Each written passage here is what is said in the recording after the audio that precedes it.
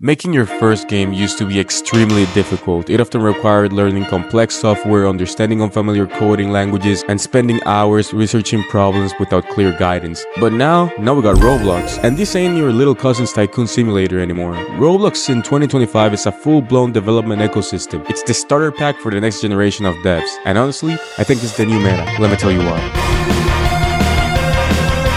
All you need to start is a basic laptop and a Wi-Fi connection you don't share with 10 Fortnite playing siblings. Roblox Studio doesn't require an RTX 4090 or 32 gigs of RAM, it just works. And you don't need to be the goat at coding either. Lua is like the baby food of programming, and I mean that with love. It's simple, readable, and forgiving. You mess something up, it's not gonna blue screen your computer. You just get an error message that tells you, hey dumbass, try again. And let's not forget AI. If you know how to describe what you want like a semi-coherent human being, you can get ChatGPT to help you build combat systems, UI, pathfinding, you name it. Let's name drop some legends. Shindo Life, Blox Fruits. They're both anime games made by fans, and they both turn into billion-visit monsters. Pet Simulator X, say what you want about monetization, but it made bank. Stupid amounts of it. These were made by big studios at first, just some dudes with a dream and probably clipping cafe independence. Who knows? Roblox is like a Vegas slot machine for devs, except instead of luck, you just need dedication and the willingness to touch grass occasionally. You can start from nothing, build a dumb idea like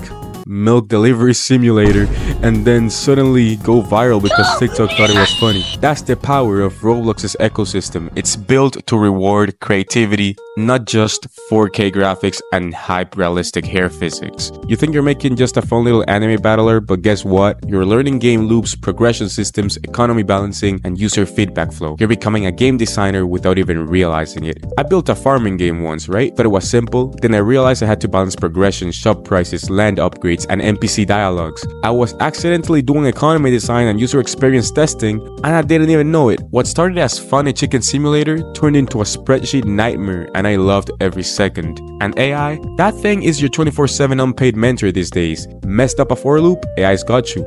Don't understand raycasting? Can't remember your own variable names? AI's like, I got you, bro. Yeah, we all know success isn't guaranteed, but I'd rather grind on a platform where a kid made a million of bees than one where you can publish without paying $100 for a license. And yes, I'm talking about you, Steam. And the Roblox grind is weirdly motivating. You see your place visits go up. Well, I guess that happens regardless if you build a game on Roblox or not, but plus you can also very easily build a small community. You start caring, you start learning faster, and next thing you know, you're actually pretty good. You don't really get that feedback loop in Unity until 3 years later when your depression project finally compiles. You ever seen a 13-year-old builder collab with a 22-year-old scripter from Brazil who's working with a 17-year-old UI artist from Indonesia? That's Roblox. People out here making games with zero prior experience and zero budget. You post your idea in a dev Discord, and 2 hours later you got a team of 5 and some offering to animate your sword swings. It's chaotic, slightly sketchy at times, but might inspiring. I'm guessing you're 16 or somewhere around that age. You want to make games, you want to be creative, you want people to play what you build, but everything else looks like a mountain of pain. Unity has licensing drama, Unreal looks like it needs a quantum PC, and your motivation hanging by a thread. Roblox is the rope you grab before you fall off the I'm never gonna make a game cliff. Harsh? Maybe, but I've seen too many people give up on game development because the barrier to entry was too high, and Roblox just lowers that bar so low that it's underground really. And that's a good thing. You don't gotta worry about servers, you don't gotta worry about how to make your game multiplayer. You can easily monetize it, easily access data. It's all there. The barrier to entry is as low as it can be. Also, don't get discouraged because of the whole Roblox is just a kids platform thing. You wanna know something? So were YouTube and Minecraft once. Now look at them. Roblox is evolving.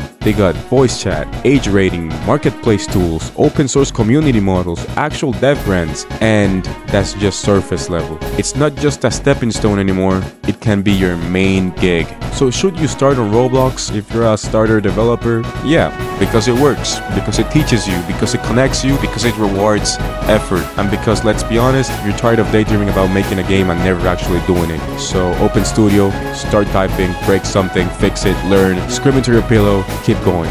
And maybe, just maybe, your dumb idea will be the next viral hit. If you're already working on your game, drop the name below, I might check it out. Keep leveling up fam, be safe, and I'll see you when I see you. Peace.